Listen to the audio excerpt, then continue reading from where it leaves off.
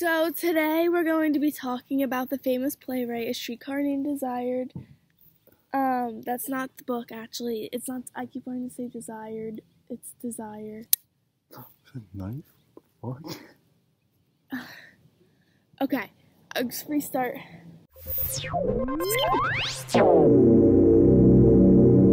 Talking about the famous playwright, A Streetcar Named Desire. The theme we're going to talk about today is men versus masculinity. It's aggression towards the female gender. In codominance with these traits, there's a general consensus of refinement, manners, and sensitivity towards the female gender. There's two distinct views of masculinity in this play. The view that masculinity is primitive and subhuman, meaning that we learned this from ancestors, the apes, and all the animals, how dominance over females is key in order to be successful in the animal kingdom, while the other view is these traits make men attractive and sexually appealing.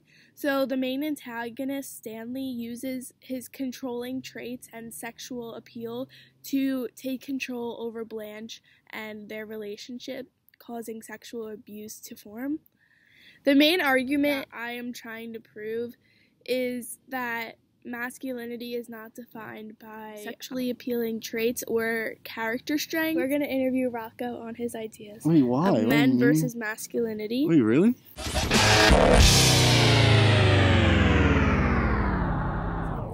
So obviously in today's society there's a lot of controversy over what defines males and how males are grown up to believe that they need to be strong and not show their emotion. What do you feel about this statement, and what do you have to say about it? I think, I don't think it really matters, because, everyone has, those low points in your life, and, you're obviously going to get upset, and you're going to show emotion, especially the true friends. I don't think, random people, or random guys, for that matter, would just, show emotion in public areas.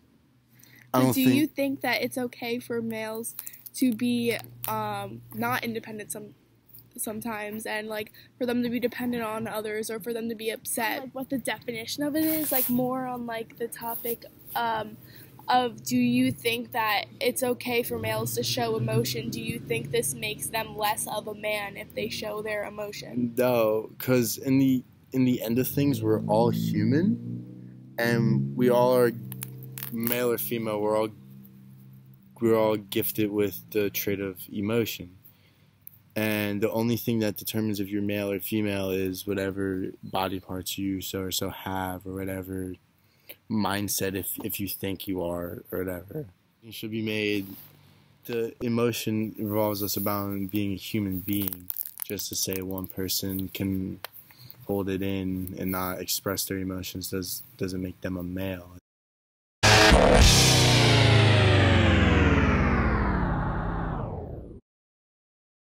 And an amazing opportunity where we had to interview one of Steiner High School's #1 basketball players on the varsity team. What an honor it was to interview him on his beliefs of male rights. Next, we are going to talk about my closing arguments as well as my beliefs on male rights. I think that today's society is quicker to judge a woman who gets unequal pay than to judge a man who is not allowed to express emotions. It's unfair for men to have to suffer through the same right inequalities that women feel that they also share. Women fight for the right to have equal pay, to have equal opportunities and equal benefits in this world, while the men sit back and endure the pain and suffering that they receive. But through reading the novel A Streetcar Named Desired, I've realized two very important things. The idea that men are not treated equally is seen as the definition of a man in today's society. The idea that his physical features can define what a strong, independent man in our society is. But this is false. You cannot define a man based off of his physical features.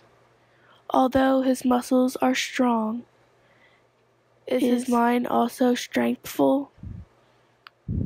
Can you base a physical feature off of a characteristic of a human being? Also, throughout the novel, the main idea is rape and sexual abuse.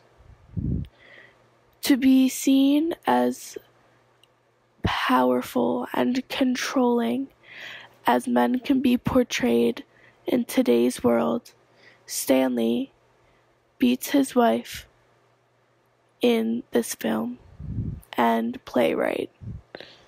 This shows his overarching power and control over his wife